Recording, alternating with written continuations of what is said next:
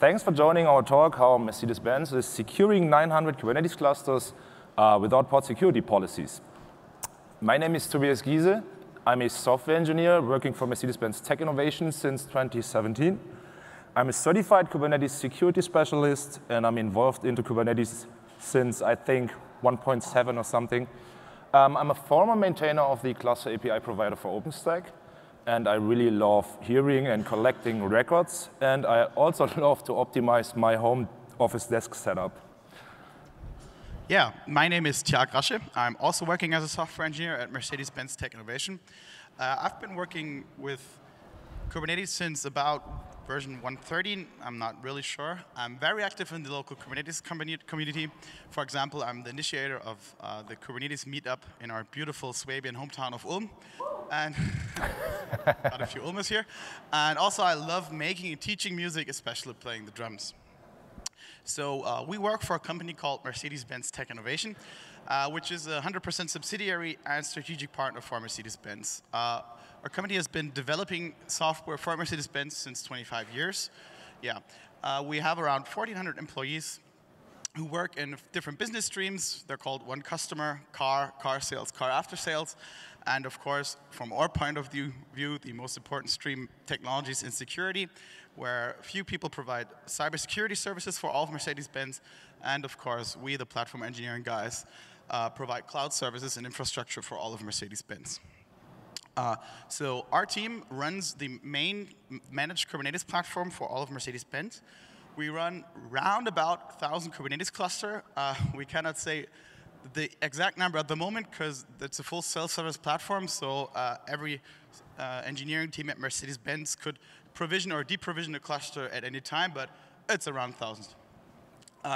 They run in 8 different zones, so data centers which are located in 2 geographic regions, one in Germany, one in the US. And they run on-premises and in the public cloud. We provide both. So before we can go into the deep details and how we work on our security setup, we first have to explain what managed Kubernetes actually means at Mercedes-Benz. So our engineering teams don't have to think about Kubernetes operations at all.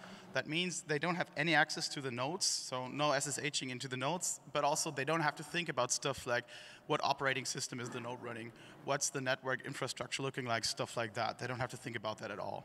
Second, maybe even more important aspect, is that we have very strict security lockdowns on all of our clusters so our customers have to think less about Kubernetes operations. For example, no engineering team can start root containers on our platform. They're not allowed to mount host path volumes. And also, which is a bit more tricky to implement, we totally block system namespaces. So for example, no engineering team but us can access any resources or change or edit them within Kube system, for example. Yeah, and how we actually did or implemented that before our upgrade to validating admission policies is Toby's time now. Yeah, thanks. Okay, so let's talk a bit about the status quo of Kubernetes 1.24, which was 1 year ago in our case. So we used PSPs, or pod security policies, to enforce the pod security in our Kubernetes clusters. Also, we're using Open Policy Agent. This is running as a static pod manifest because we have to run this completely independent because we add this pod or this container as a Kube API server parameter because we are using the authorization webhook. Also, we are handling validating webhooks and, like I said, the authorization webhook. Let's take a deeper look into the authorization webhook, or more like the Kube flow of an API server request. So here you can see the complete workflow. A user creates a YAML or a GET request. And first, the authentication and authorization webhook will come in place. So here we can handle, for example, the deny of a impersonate, or we also deny the deletion of nodes, and so on. Next step is the mutating admission controller. Here we can default things or update things. And next step is the object scheme validation. This must be after the mutation because we want to check if or Kubernetes checks if the scheme is valid. And last but not least, the validating admission controllers webhook. So here we can validate if the manifest is valid or not, if we wanted to allow it or deny. I will talk about this later, but we are using validating admission policies, and this is the same step here. Last but not least, it will be stored in the etcd, and it's done. OK, so let's give you a quick overview about the complete journey of our replacement of pod security policies. First, like I already said, we are using pod security policies. In the next step, we tried to use Kyverno or Gatekeeper and other policy engines, but this was not really feasible because we had performance issues. We had benchmarking, we will see this later, and we had request responses up to 11 seconds, and this is completely no-go. Last but not least, the validating admission policies started to evolve with Kubernetes 1.26, and this is where we are now. OK, so, Tjark. Sorry. You maybe noticed there's one thing missing on the slides, and it's the pod security standard. So why don't we notice this here? Yeah, for those of you exactly following the development of policy enforcement and pod security in Kubernetes, you may ask yourself, wait, pod security policies were removed after 1.24, but they added pod security admission and the feature of pod security standards. And to be totally clear, pod security standards are a really great and well thought out feature. It's basically just you can categorize a pod and map it to one of the available security standards, and then Kubernetes will automatically enforce very same default security practices on that pod. So that is pretty great because you don't have to think about that at all. People who really know their stuff, the core maintainers, will always update the pod security standards. So no matter what API changes or future changes happen in Kubernetes, this standard will always be up to date, and you don't really have to think about pod security at all. And while this opinionated matter is very good for that reason, it's also bad for us for the same reason, because it is very opinionated. And it gets in the very low details, but for example, we have down on a capability level things we want to allow, which pod security standards would block. A very concrete example for that is the net admin capability. If you want to know more about that, my colleagues Toby and Mario, he's somewhere in the audience, once wrote an article why I want to allow that on Medium. And we also have a few syscuddles we want to allow and stuff like that, so we're very detailed. So let's real quick talk about what we actually would need from a custom policy solution. First of all, and I think already quite well explained, is we need a very flexible way to define policies for pods, but also it would be cool if we could define policies for other resources as well, for deployments, cron jobs, stuff like that, but that's a pure user experience issue. Another thing that's very important for us is a thing we call cluster pollution. So we're a very large organization. There are several thousand engineers working with our Kubernetes clusters. So there are several thousand opinions on which tools are the best to use and stuff like that. And we want to enable customers to use the tools they want. And so if we would implement our custom policy solution with tools needing, for example, custom resources, other cluster scope resources, we would hinder the user or the consumer of our clusters, the engineering teams, from using the same tool. So we'd really like to keep out of the customer space there. And last, but not at all least, it's very important for us, but actually for everyone who wants to really run secure pods enforced, to also be able to mutate resources. That sounds a bit weird at first, but the only reason why we need that is because Kubernetes tends to have quite insecure defaults for some details in pod security. For example, most of you will probably know the flag allow privilege escalation on a pod. If that is not set, the Kubernetes core will actually default the flag on a Linux level, new privileges to false.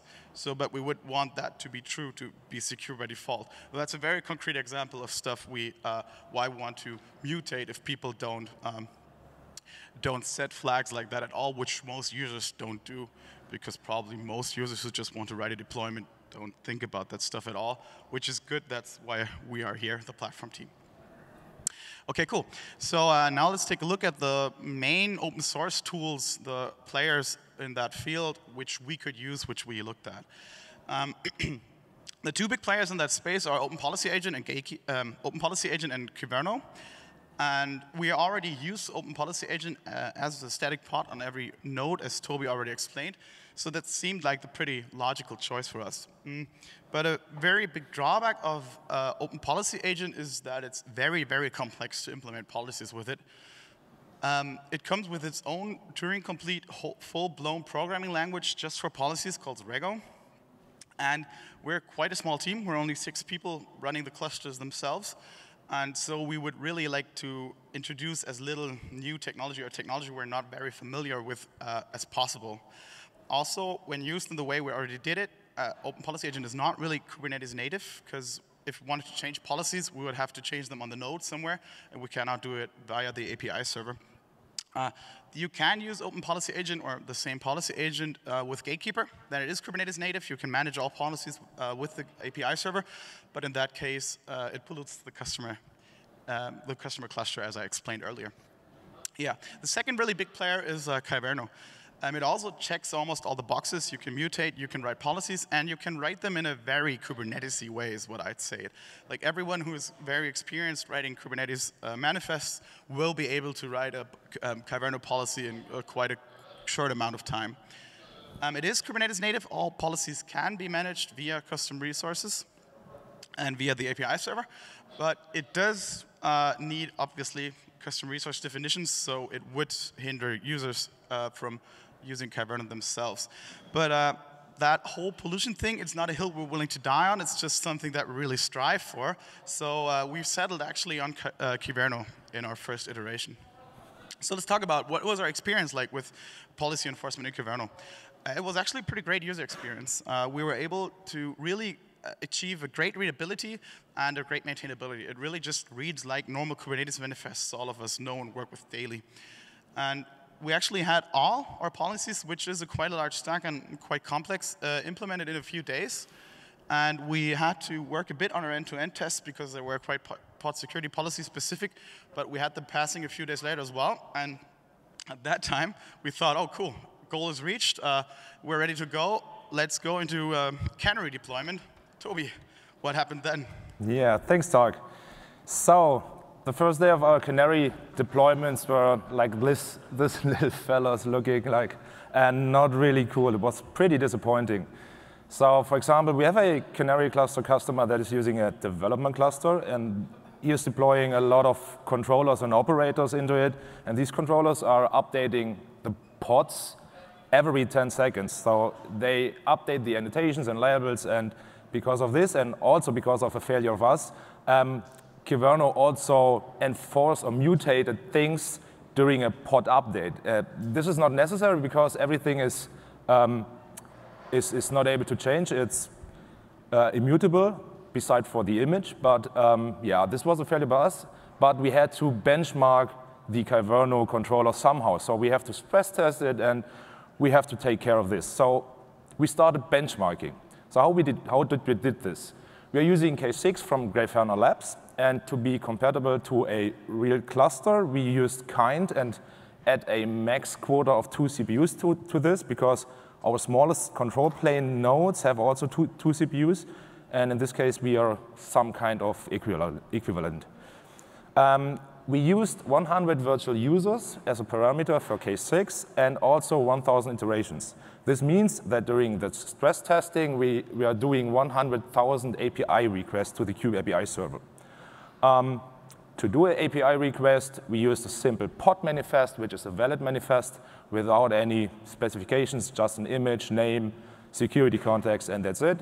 And also, we used the dry run for this. OK, so let's take a look at the benchmarks.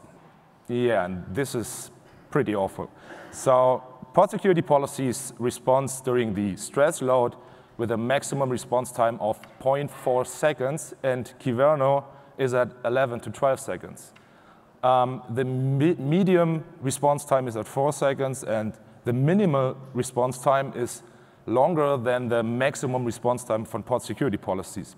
This is not really feasible for our fleet, because if you take green IT principles in mind, this scales nowhere. So we have to take a look at of alternatives. So we went back to the drawing board and created a battle plan. So we had 3 little teams, and each team is doing their own things. So we had one team for the open policy agent implementation. So we have it already implemented. There's an existing setup. But someone has to write the policies for it to replace the port security policies. Next, we had a team that is there to write a custom controller. So we can do this because we have enough knowledge to create controllers. We're using Cube Builder for this, and it's pretty easy to do this. So this team is creating the custom controller. Then also another team is improving our benchmarking suite. For this talk, we used this improved benchmarking suite, but we had to implement this somehow. OK, so while this is a really good plan, but we are running out of time because we are currently want to update from 1.24 to 1.25, but 1.26 is already around the corner. So we have to think about this as well, because we don't want to tail behind too far. OK, so we created a plan for this as well. So we can easily update our control plans from 1.24 to 1.25. And if this is done, we can update the control plans to 1.26. And regarding the Kubernetes SKU policy, we are then able to update all of our worker nodes to 1.26 in one update step. So this is pretty cool. During reading the release notes of 1.26, we then found, in our case, the holy grail, because validating admission policies started to evolve in Kubernetes with 1.26, and we can use this alpha feature easily because we have a really good end-to-end test suite, and we can test this and add this also to production. OK, cool. But what are validating admission policies? Validating admission policies allows us to add custom admission logic, and we can do this and create this to customize it to our needs as well. OK. And also, it is lightning or pretty fast, thanks to in-memory abstract syntax tree. And also, like Tjark said it before, there's no additional control and also no CRD needed because we don't want to pollute our customer clusters. OK. Cool. That is really high level, but what is a validating admission policy in technique? Yeah, so let's just build some validating admission policies, right? By the way, the image you can see, that's how my grandmother imagines my job. I'm an engineer at Mercedes, right? OK, so let's talk about validating admission policies. Very basic, what we want to do is we have an input, the admission request, we want to do some custom logic, and then we want to arrive at a policy decision. A cool feature which validating admission policies actually support, but which is optional, is we can also define a custom resource as input as well for validating admission policies, so we can inject custom configuration values. Yeah, the admission request, I guess, is pretty clear. It comes from the API server. It just contains what the user actually wants to do. Let's take a look at an example of validating admission policy to see how we can configure the custom resource as input. So this is a very, very basic validating admission policy. And if you have a detailed look, you can see the param-kite property. And it's just a custom resource reference in there. Our custom resource is called admission exception. We have lots of custom controllers running as well in all of our clusters because we have like cool cluster add-ons. It's basically my main job to develop them for our users. And sometimes these controllers want to do things which would actually be not allowed in our policies. So it's cool for us to have the ability per cluster to manage a list of admission exceptions, of exceptions to our admission controllers. So in our case, the custom resource is just simply a list of service accounts and their namespace. Yeah, but if we have that configured, we also need a way to tell Kubernetes which custom resource to use as input for the validating admission policy. For that, Kubernetes also introduced a new resource called validating admission policy binding. And it's very similar to other resource binding types of Kubernetes, like you probably know cluster role binding or role binding, very similar stuff. You have a param ref, which just references the custom parameter, in our case, the admission exception custom resource, by name. And also you have the policy name, which references the regarding policy by name. OK, so we have both our inputs done. Now we need to implement the custom logic. Yeah, we can take another look at our at our validated admission policy here, and see the validations field down there. In this case, we only have one expression, but you could actually add as many as you like. But for the simplicity of this talk, we only had one. And you can actually see there's a very simple expression written down there in the expression, and that's in a new language introduced by Google, which is called Common Expression Language, or short CEL. What is CEL? CEL was developed by Google explicitly to be used in critical code paths. So it is guaranteed to be evaluated in linear time. That's possible because it is mutation-free and not Turing-complete, very computer sciencey terms. It basically just means you cannot do stuff like for loops. You cannot mutate any variables, stuff like that. What it means for us is that it's very fast, and that's very good. And it's guaranteed to be very fast. Yeah, and if we take a very simple example like this one, I think probably most, if not everybody in this room can already get what that's doing, because it's just some expression. Like, it's very similar to other languages. We take the object, which references the input from the admission request itself, and check if the service account name referenced, in this case it would be a deployment, is in the list of excluded service accounts. So the params is basically referencing the custom input from the CRD. Yeah, this looks cool and very fine, but I have to warn you, if you want to write complex validation with CEL, this is a more realistic example of how policies look. Yeah, quite an unreadable mess. But we can look at a few details which are actually great examples for downsides of validating admission policies as well. So if you look at that part, you can see that we have to repeat ourselves a lot, because we want it to be like the user experience to also not only validate the pods for security reasons, but also to not allow deployments if they have forbidden pods in them, for example. So we have to write stuff like this, lists of resources we want to check, stuff like that. And another way more important, because security critical detail, you have to think a lot about the details of sub-resources in pods. There was in 1.25 a feature introduced called ephemeral containers. Those are containers running on your node. If you forget to enforce policies on them, you could just don't use policies at all. There's also quite new in the newer versions of Kubernetes now, sidecar containers natively supported. And if you're writing in CEL, you have to write that out all one after another. So the gist of it is, we started writing this stuff manually, but quickly realized that it's not fun at all. It's also very error prone. We realized that because we thought we're done, but our end-to-end tests were still failing. So you will need, if you want to build something like that, something to generate your code. In our case, it was just a quite simple Helm setup, because all we basically have to do is repeat the policy we want to enforce for ephemeral containers and stuff like that. But this is very highly dependent on the policies you would want to enforce. Yeah. So we've got our custom logic implemented as well in CEL with some code generation. And now we're done, it seems like it, right? We thought that before, but now we're done, right? But there is a detail missing. Like, what about Toby? Can you tell us more? Yeah, thanks, of course. So we also have to think about the mutation. Oh, no, it's working here. We have to think about the mutation of pod resources. So the validation is working, but what is with the mutation? There's the same feature like the validating admission policies coming in Kubernetes 1.31, hopefully, called mutating admission policies. But this is not available currently. So we have to think about something different. So if we go back to the drawing board, we can see, OK, there was a team building the custom controller. OK, this is pretty cool, because we can remove the validation part, but only use the mutation part. So we have to mutate the allowed privilege escalation to false and run as non-root to true. That's it. OK, cool. Now, after this in mind, we can say we have a final setup that is pretty cool. We have validation in lightning speed via validating admission policies, and we have the mutation over this tiny custom controller, which is really, really tiny. And that's it. So is it really faster than Kyverno? Yeah, I think it is. OK, so our max response time is at 1.2 seconds, and the average response time is at 0.4 or 0.37.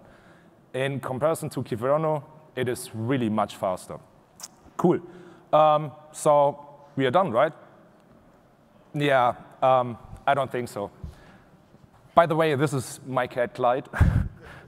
It's a real photo. He's also a Kubernetes engineer. He committed a file once in our repository, but this is another story.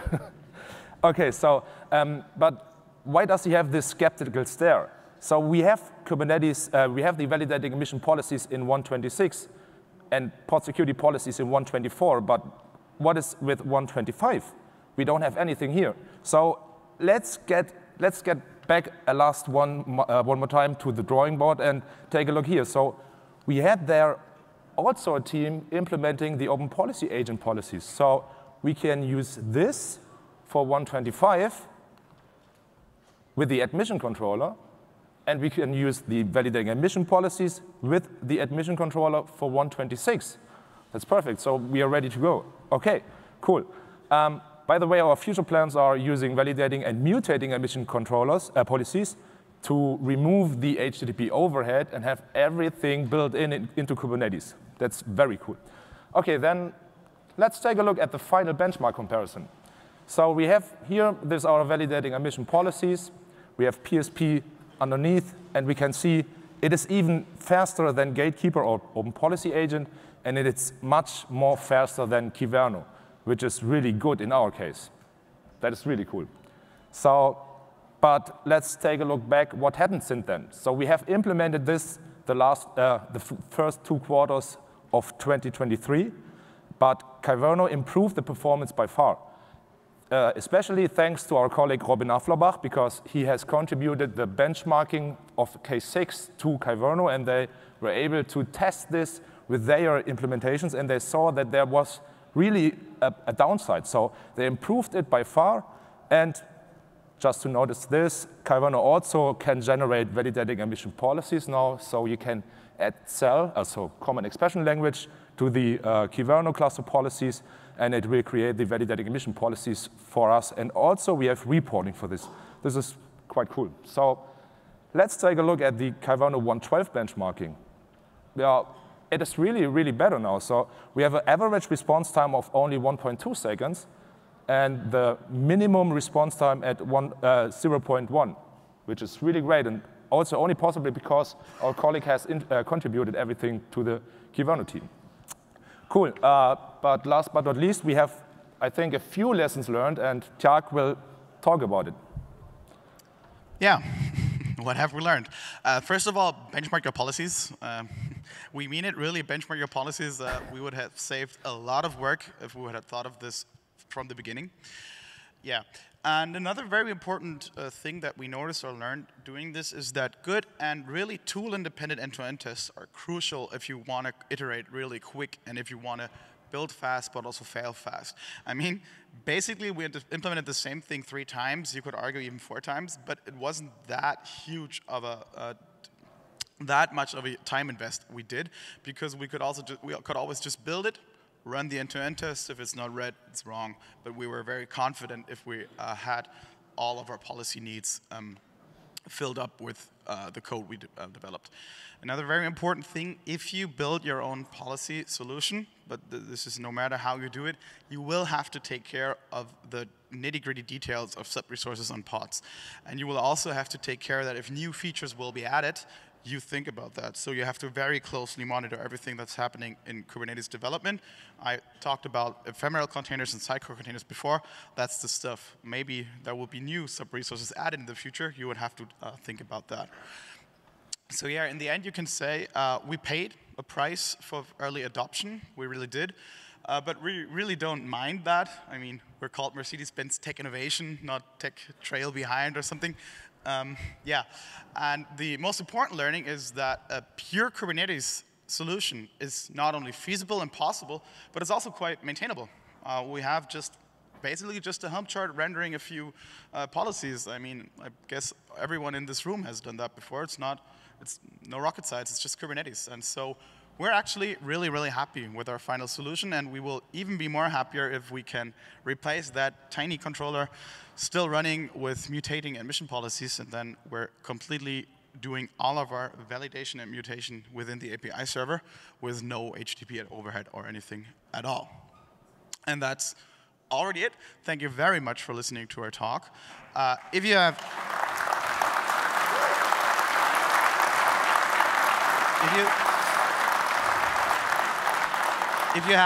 If you have any questions, don't hesitate at all to ask them, but please use the 2 mics which are provided, so the people watching digitally can also hear that. And I have to say this, it's very important, we're hiring, and if you're interested in working with us, there's a QR code, you can scan it, and I'd love to become colleagues with, probably not all of you, but maybe.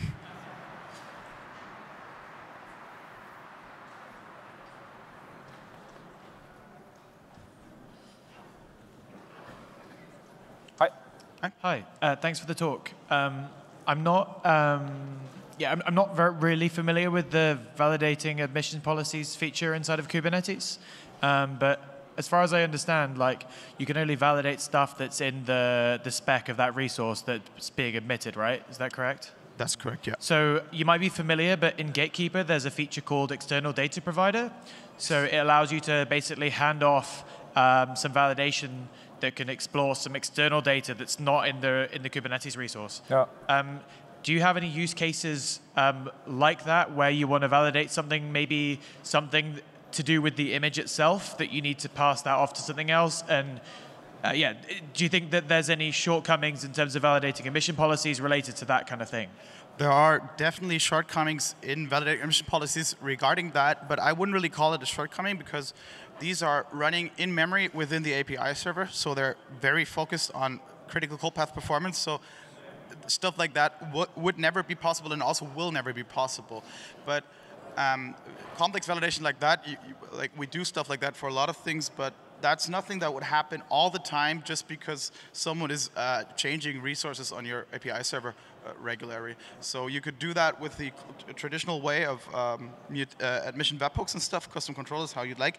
But you probably would not want to have that for every single request reaching the API server, because if you run stuff like Argo CD, or we have teams running very custom controllers, they tend to update resources every few seconds, and then you get the problems of huge overhead.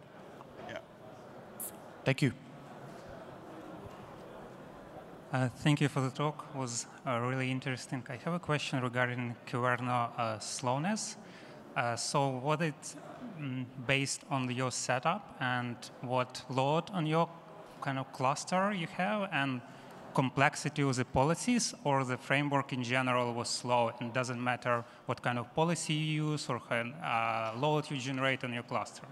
I think it's a mix of different things. So Tjark is going back to the a lot of slides. So basically, we only use a kind cluster to reproduce our problem with the high load. So this is exactly the slide I think this answers everything, because we just added a kind cluster without anything in it, but we added our complexity, our policies to it, yeah, for sure. But I also think that Kyverno is lacking of performance even with a single policy. We haven't tested this, so because we implemented everything that we have done with PSPs. So maybe this is something we can try. I mean, our policies are quite complex, but the important thing is that these comparisons, we implemented the exact same rule set of policies. So it is comparable. It's very possible that if you have a less complex set of policies, Kyverno is totally fine with that, but we have a very, it's not rocket science, but we have quite detailed and complex policies, and the important thing is the comparability, and we implemented the exact same rule set on all of them. We guarantee that thanks to our cool end-to-end tests, yeah. We also tested to remove some special policies from the Kyverno setup, but it doesn't improve anything there, so it's still slow. It was still slow. Cool, thank you. Yeah, thanks as well for the nice talk. I know the pain of getting rid of PSPs, and yes, in the end we adopted Kyverno. What I'm really curious about is how does your end-to-end test up look? Could you outline that maybe in a few sentences? Do you want to, or I can. Should I? How does it look like? So basically, Go ahead. So basically, we are using the Ginkgo framework to use end-to-end testing, and we are just testing the pod creation of different things, like we add a root container to it, we test that the mutation is working, we test the volumes and so on. So it's just a simple pod creation, and that's it. So we are not testing, we are not end-to-end testing the deployment daemon set validation, so because pod is totally fine. So basically the setup is specific to the policies. Those end-to-end tests are specific for testing the policies and not like... Basically, we have a set of rules we want to enforce. And we have a test coverage for every rule we want to enforce. But that test coverage is not dependent on some error message by some tool or something. It just checks if it gets admitted or not. Okay, thanks. Yep. Okay, thank you so much for your presentation. That was amazing. I have just a quick question about policy exception. I'm very curious to know how you manage that, because I think in this case with close to 900 cluster, I'm sure you need to have exception, and sometimes that you need to have maybe some temporary exception and some permanent exception. And I'm very curious to know how you manage that here. And thanks again. Yeah, there's two ways in which we use the admission exceptions in our case. We have controllers reconciling stuff, like we have custom add-ins for clusters. You can, for example, deploy Istio with a single CRD and Datadog, stuff like that. And these controllers, sometimes, if they need to add privileges to some specific stuff, are able to manipulate these CRs who are deployed in every cluster anyway automatically. And the second use case is when we have customers where we can trust that they know what they're doing or have very specific needs. We can also edit this manually, and we have tooling that we call it snowflakes, that those are applied automatically on upgrades and stuff as well. This can happen, but we never allow the customer to use root containers or something. No, of course not. But we have very... But yeah, thank you so much for your answer. Perfect.